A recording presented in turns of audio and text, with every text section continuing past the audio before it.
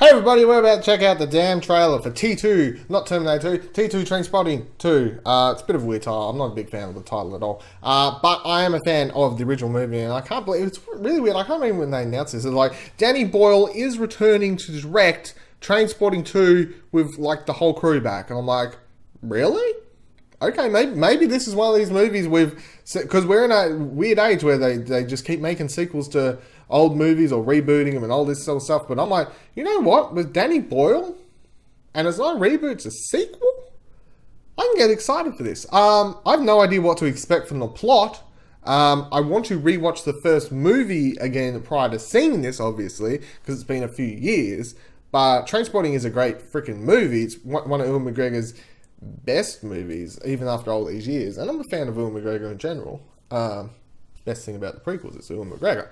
So, let's just dive in, because I have no idea what it's actually going to be about until this stage.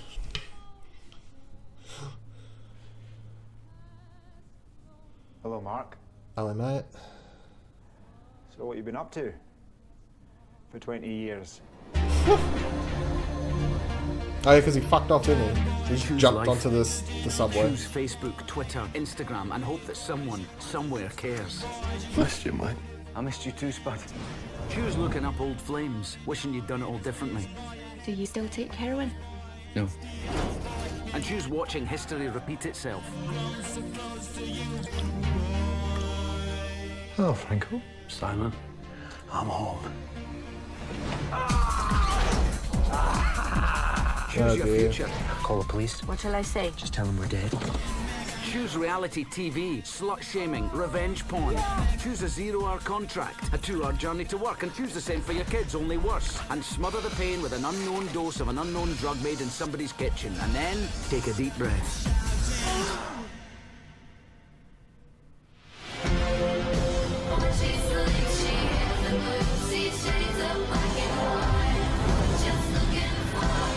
Very Danny Boyle looking cinema So be film, addicted. isn't it? Just be addicted to something else. Choose the ones you love. Choose your future. Choose life.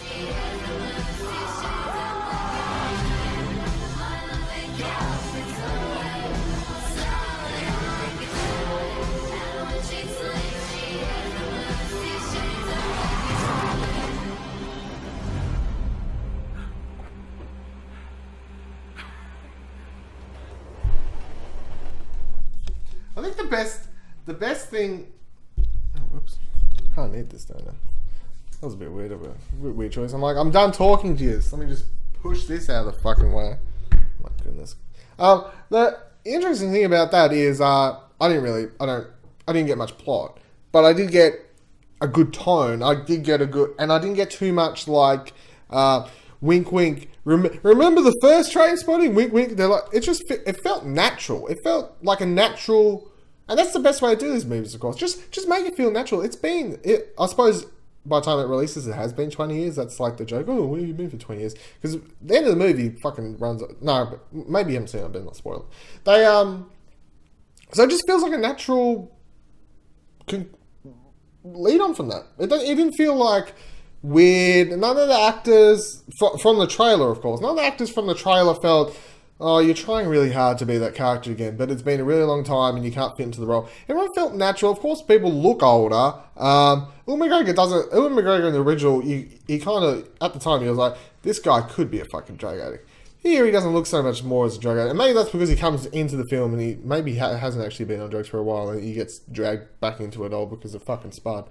But they all look fine. It obviously looks like a Danny Boyle picture. Look at the weird tones, the way it's shot, edited, all that sort of stuff. You're like, yes, it is a Danny Boyle picture. And I'm excited for that because Danny Boyle is an interesting guy. Does interesting movies, has an interesting style, even if his movies might be bad. You're like, well, it's a Danny Boyle style. It's like if Edgar Wright did a bad movie, it'd be like, oh, it's got Edgar Wright's style. Or Tarantino or someone. Like, he has a style to it. That's great.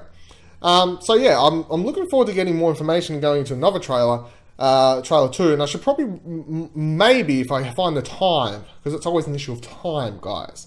There's not enough time in the world to do everything I want.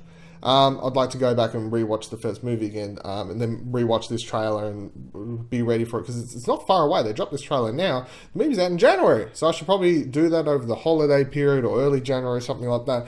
Maybe I'll just do it tomorrow out of the blue. Bam! Watching Trainspotting. I don't think I own Trainspotting though.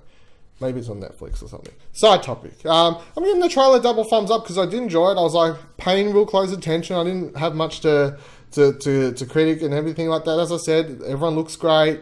It's got a good tone. It's got a good style to it. Didn't give away heaps of story, but I've got enough of an idea of what's happening. Apart from the fact I don't know why he's back. But let's go. Yeah, I enjoyed it.